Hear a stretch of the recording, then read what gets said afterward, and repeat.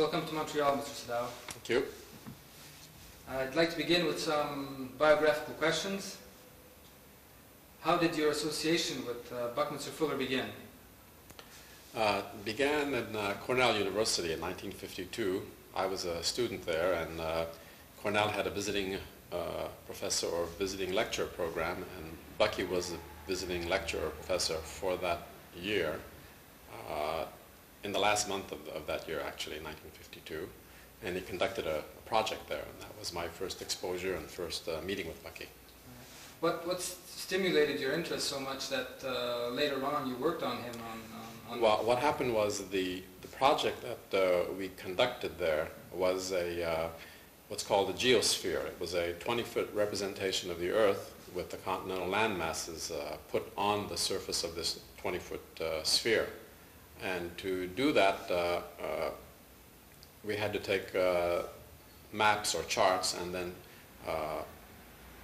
blow them up and put them onto the sphere. And I was in a topographic battalion in the Corps of Engineers in the Army, so that this sort of thing was very familiar to me, whereas it was not with the other students. And so I naturally sort of did most of the work on it. And what happened that year also was that this was in May, and in June I went to New York to work in an architectural office, and Bucky was also in New York at that time.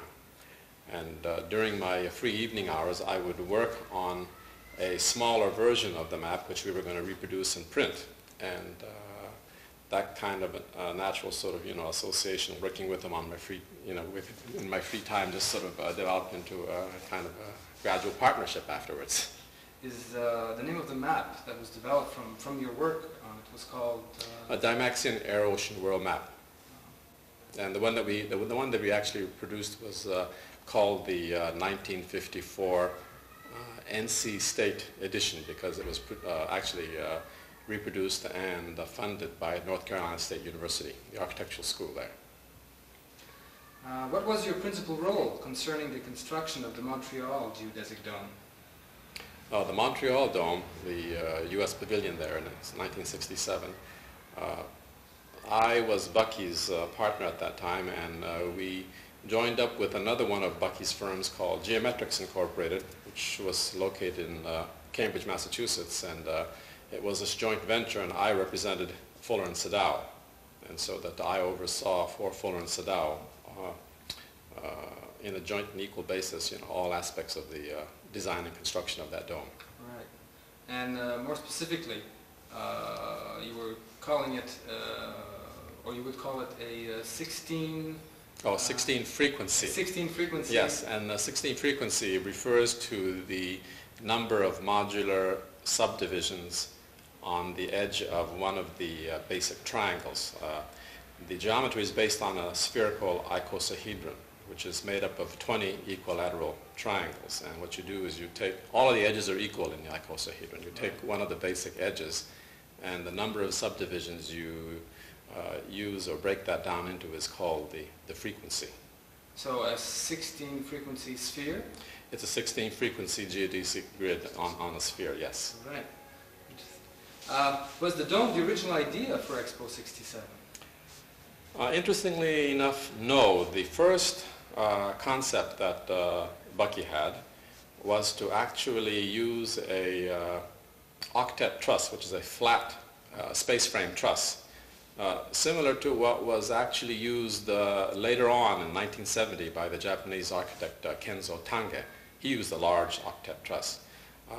What Bucky had in mind was that this would be a very large roof, and on the ground floor would be a large projection of the Dymaxion Air Ocean World Map, which would be computerized with display, with these bulbs. And there were a series of galleries up above that you would look down onto the map. And up at the gallery would be a number of consoles, which are computer consoles, and the idea was that you would be able to play world game, which is another one of Bucky's ideas of where you try to sort of maximize the resources to make as much of the resources go around for the benefit of all mankind rather than for one particular sort of group. And so it was a very broad and sort of interesting kind of an idea, but it just got too complicated and too difficult to carry out that original idea. So that's when we decided to go with the sphere, which was something that we were much more familiar with, and it was much easier to actually realize than the original concept. Please explain some basic principles. We hear of synergy, tensegrity,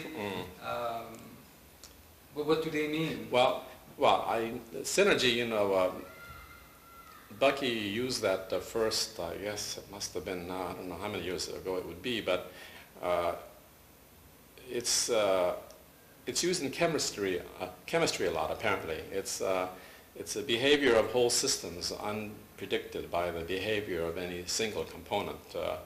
And it's used to describe, you know, total effects, you know, which are unexpected from analyzing just individual sort of, you know, components, such as one of the examples that Bucky would often give was, you know, you have H2O, which is water, that, you know, you have two molecules of hydrogen and one of oxygen, and out of these two gases you get water, liquid, you know, and completely synergetic in terms of, you know, his sort of way of thinking about things. And this sort of phenomenon seems to sort of occur so often in life, where what finally comes out is really much more than the result of these two individual actions or two individual sort of elements. And so that it was something that he used a lot and would sort of, you know, use to describe, you know, effects that he was trying to produce. And what was the other word? Synergy and tensegrity. Tensegrity comes from, Bucky coined that word, and he always used to sort of, because so many of the things that he would sort of think about or produce were so unusual that there was no word, you know, that existed in the language to describe it completely. He would always be sort of creating or thinking of sort of new words. And tensegrity is one of those, where it's a combination of tension and integrity. It's a structure which had tensile integrity, where ordinarily you have structures where compression, where you stack one thing on top of the other, that is the primary structural sort of, you know, force that's utilized to hold the building up. Whereas in Bucky's way of thinking, he was always trying to get more sort of use out of, you know, let's see, how should I put that? He was concerned about performance per pound, getting the most out of the least, you know, material. And the tensile sort of quality of materials, you know, was often much sort of superior to the compressive sort of properties, and he was trying to sort of utilize the tensile property more than the compressive. And the kind of structures that he did evolve, which he called tensegrity, were these structures, or mass particularly, where the compression element or struts were isolated from each other, but they were sort of woven into a tension network, but they had a structural integrity. So he called those the tension integrity structures or tensegrity structures. It's difficult to sort of explain without having a model, but I hope you can follow what I'm trying to say. I guess possibly the Montreal geodesic dome would be a model of this. No, let's see, tensegrity. I don't think you would call that really a tensegrity. It's actually. Would an octet truss then, a projection? Well, let's see. I think let me think about the geometry. It's actually it's actually tetrahedral, sort of, you know, joined face to face. I think in the geometry of the Montreal dome, it's a space frame which is kind of a hybrid, and it's not a tensegrity though in the sense that Bucky used the word. Right. When was the last time you visited the Montreal dome? Oh, that was, I think the last time was, I think, when there was the opening ceremony, and I haven't been back since then. 1967? Yes, that's right. So it's been a long time. Was the dome initially designed to be made of, I was going to say iron, but it's steel, I believe? Yes.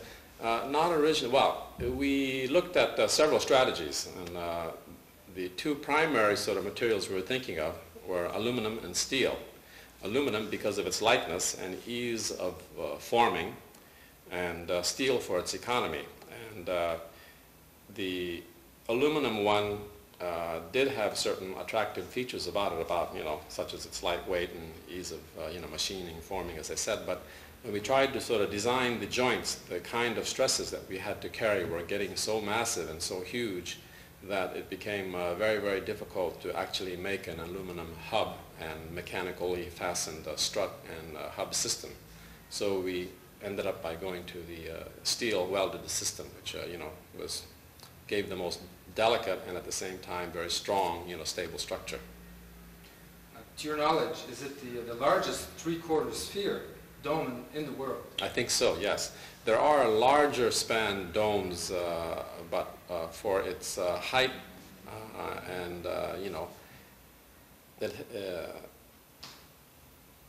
don't know what the best way to put it would be. It's rounded presentation. Yeah, for height and diameter, I guess it is the largest in terms of the. Maybe now the one in Long Beach, which houses the Spruce Goose, which is I think about over 400 feet in diameter, might be the largest now.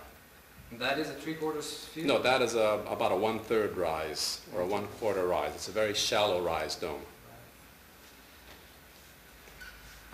After some research, I found that one could fit the Pantheon from Rome inside the Montreal dome. Mm-hmm.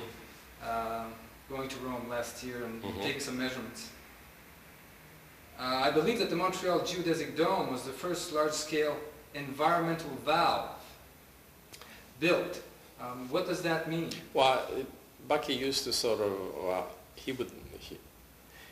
in his way of thinking and analyzing, what shelter was, he would he abstracted and tried to sort of think of shelter as a kind of a scientific tool or an implement, I guess you would say. So he tried to sort of identify what the function of shelter was, and what was that? The actual word you just used? I believe the Montreal geodesic dome was the first large-scale environmental valve. Oh, environmental valve, yes. And so he would consider a shelter as a valve or an instrument that would either permit or not permit, various forces of nature to come through. So in other words, it was a valve in the sense that it kept the rain out, it kept the rain from coming in, or the wind, or the sunlight. But the sunlight you could control or valve by having blinds or shades, so that when you have the shade drawn, then the light doesn't come in. When you open up the blinds, then the sun does come in. So it's that kind of a device for controlling the forces of nature that you wanted to actually have come in or not. And that's how the term environmental valve sort of comes up. I'm curious about the stresses on the structure of the geodesic dome, let's say in Montreal, which is the border sphere. Meaning putting pressure, applying pressure from the exterior onto the struts or the surface, the exterior surface. I believe that pressure would be equalized in all the elements of the dome until maybe... No, I wouldn't say it's equalized. It's just that what happened is that when you apply a load at a particular point or a hub, then it slowly gets dissipated or works itself out into larger and larger sort of numbers of struts from that one initial point. But I don't think, not necessarily equalize. Would that be also true for pressure being applied from within the dome onto the exterior? I think it works either way. That what happens is that the load does get distributed over the total surface eventually, from vertex to vertex. So if one wanted to contain a certain atmosphere, let's say a great amount of hot air or certain gases or something, do you think that would be workable? I think so. Actually, at a microscopic or at a smaller level, you have these. I don't know whether you call them animals or no, they're not animals, but you have what I call these radiolaria, which look almost like geodesic domes in the way that nature actually sort of formed these very minute sort of creatures, and so that. They're floating in the seawater, so it's the pressure is equal all around. But in the case of what you're trying to describe here, of having sort of forces on the inside, sort of explosion or implosion, I think that it still does form this kind of a three-way grid, which is a very efficient way of sort of containing and holding those kind of forces. Because I'm thinking, what if we use such a structure, not necessarily on in our environment? Let's say we transpose a three-quarter sphere on the moon, or and then we try to contain an atmosphere, a livable atmosphere within that, taking into consideration the incredible temperature changes. And I think it would be a very, a logical sort of, way of sort of structuring, or designing a structure to solve this, just that kind of a question. So its ultimate application is not necessarily earthbound. No, not necessarily. No, not at all. After seeing the state of the Montreal geodesic dome now, this morning actually, do you believe it can be salvaged?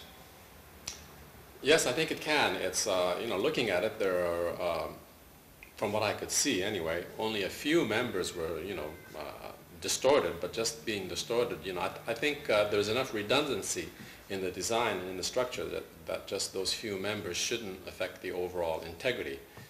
So that I think, it's perfectly safe just the way it is, I believe.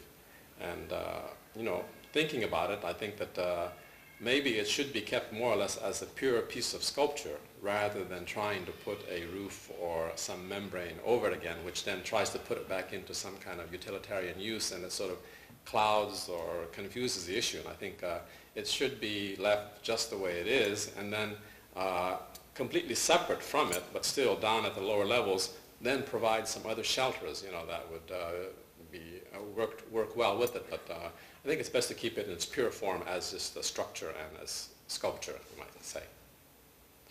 Have you been approached by any city or government officials regarding the eventual renovation of the dome, recently or up to a few years ago?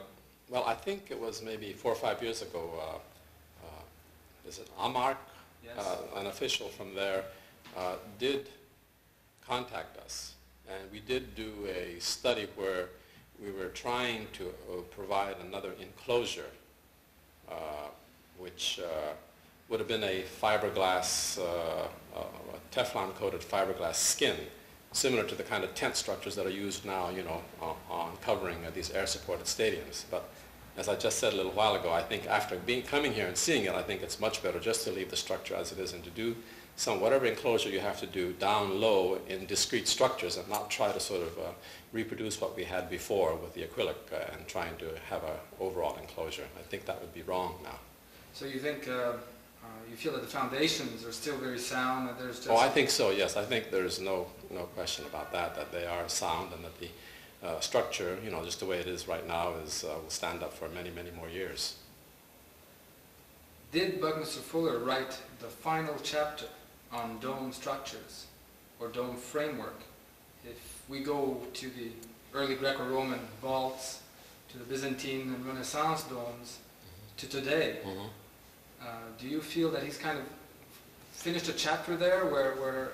Well, I think what he's done is he's brought to everyone's realization and made people more aware of the fact that large scale enclosures are possible. I mean, until Bucky began this, I think, as you said, the Pantheon and some of the other structures, were about, or the dome in Florence, were about the largest domical kind of structures, and they were usually all out of masonry. And there were some of the radial rib arched domes, but they were also fairly small in size. I think he expanded, everyone's idea and concept, and took away the fear of sort of, going to larger and larger sort of enclosures. And, I don't think what he's done is say the last word. I think maybe the area now that we might be going in is the tensegrity area of tensegrity, but that requires a lot of work yet. And I'm not prepared to say that is a solution, but I don't think it's what Bucky's done up to now is the end. I think there's still lots of room for development. What do you feel is Buckminster Fuller's greatest legacy? Well, I think I partially mentioned the thing about, sort of broadening man's vision about, the possibility of enclosing, larger and larger space. That's one sort of a practical sort of, you might say, but I think more in terms of philosophy and more in terms of, his attitude toward making, the resources of the earth, work for all mankind rather than, just for select sort of, groups. The idea of the whole world, living, in a sort of a, how should I say? harmony. I better maybe start this one over again. Okay. It gets into very when you start to explain Bucky's philosophy, then it becomes much more complicated and not easy. What I mean by his legacy also, Yeah. I don't Yeah. just mean his realizations. Yeah. I mean the stimuli. Yeah, the people. I think it's what he was talking about in terms of world man and of the world sort of working together toward sort of a common goal, common sort of and where it doesn't have to be where it's you or me in the sense of either you survive or I survive, but of both surviving and of both working. That there's this idea that there is enough to go around for everyone to sort of enjoy a standard of living that's higher than what's ever been experienced up to now. It's those ideas, I think, which will in the end, I think, remain, and sort of, put Bucky historically, in perspective and place. Yes, I think.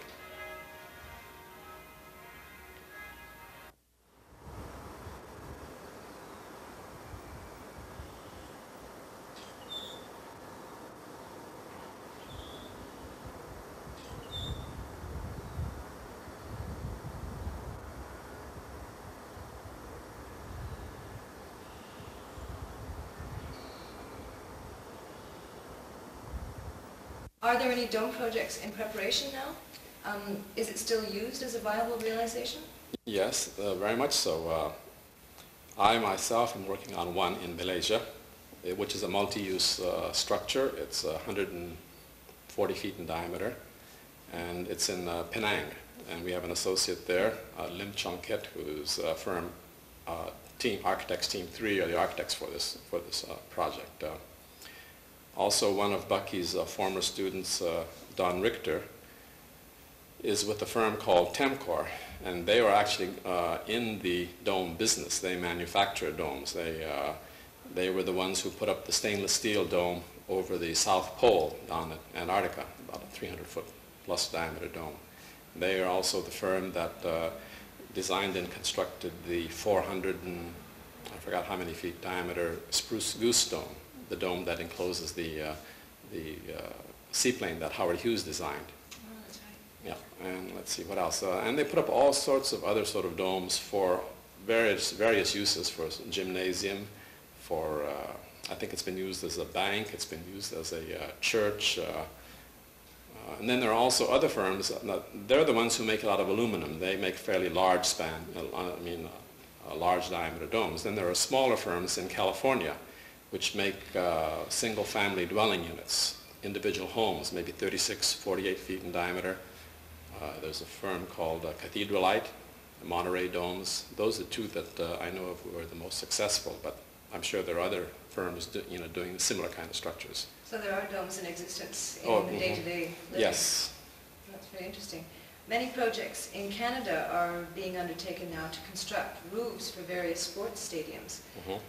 Would not the dynamics of the geodesic dome have ideal qualifications for such constructions? I think so. I think that the let's see, how should I put this? What's come into sort of more use, in recently are these tensile structures. Not tensile, but air-inflated structures. But they have been having problems, with fabric sort of ripping and the structures coming down in heavy wind or heavy snow. And I think the cost originally was fairly, cheaper than normal rigid structures. But I think the costs are now getting to the point where these air-inflated or tensile structures are getting as expensive or more expensive than rigid enclosures. I think that soon, I think you will be seeing very large diameter geodesic type domes, being built just as much as your tensile structures. Have you been approached by any people in that sort of construction area? Well, we did.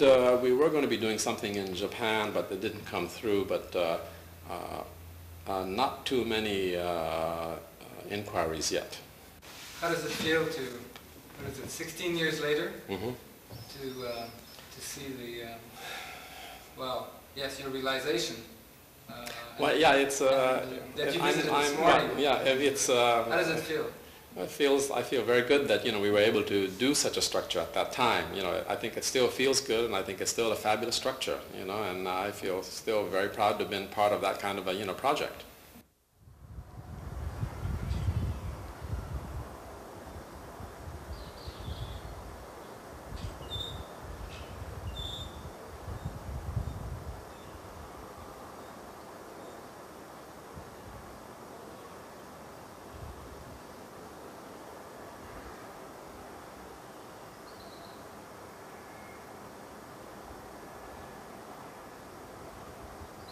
Some people compare it to the Eiffel Tower and the Crystal Palace. I think it has that similar kind of significance for Montreal, and I think it should be kept and, sort of protected and put to some use and not just left there as a kind of a derelict structure, because a derelict structure just attracts more vandalism and more destruction. I think it should be honored and appreciated, and something should be done about it. Thank you so much, Mr. Sadao, for coming to Montreal. Yeah.